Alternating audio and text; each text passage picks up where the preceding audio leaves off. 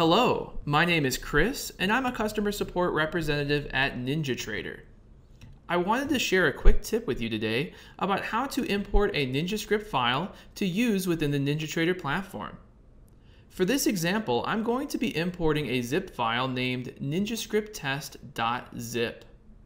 First, I'm going to click Tools, Import, NinjaScript Add-on. I can now select the NinjaScript file I wish to import into the platform. I'll navigate to my desktop and select NinjaScript-test.zip and then select Open.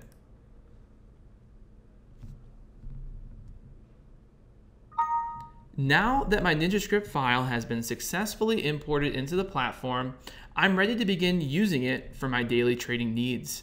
Let us know what you thought of this video and be sure to subscribe for more NinjaTrader tips. Happy trading!